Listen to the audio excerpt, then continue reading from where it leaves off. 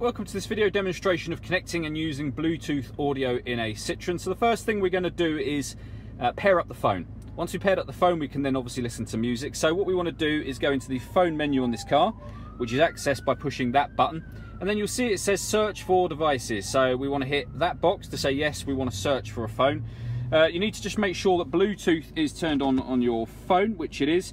For the purpose of this demonstration, we're using an iPhone, although the system is obviously similar on Android as well. So Bluetooth is turned on. We'll go back up to the screen and you can see it is still currently searching its way through all the nearby phones.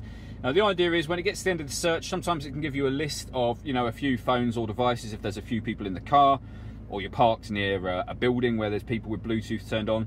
You just select the one from the list that you know to be yours. In this instance, it's only found mine. So we will select yes for that. It'll then ask you what you want to connect. So we will connect a telephone and we'll collect audio streaming, and that's all I want at this point in time. And then it'll ask you to input a PIN number on the actual device itself. So you can make up any PIN you want. So we'll just pop in 4 zeros and then up in the top corner hit pair. It'll ask us to then duplicate that up on this screen. So we'll put in 4 zeros and then confirm,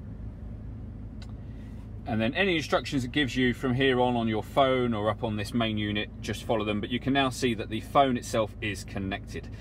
So what we want to do after that is go back to our music note symbol down in the bottom corner there, and up in the top here where it says source, hit that box and it'll bring up the different ways that you can listen to music on this car.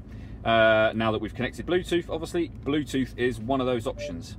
So select Bluetooth and you'll see that it will start playing whatever's on your phone. Now you can, just to turn the volume down a moment, you can change the tracks on your phone. At the moment this music is streaming via my personal Napster account. It would work for Spotify, it works for your iTunes, and as you can see I've just skipped a track and it's changed up on the car itself. I'll skip it again just to show you, and just to show you that it's connected and how decent the sound quality is actually. I'll just turn the volume up a bit. But really easy system to use. Obviously it's fantastic because you can have thousands of songs on your phone. It saves the need for taking CDs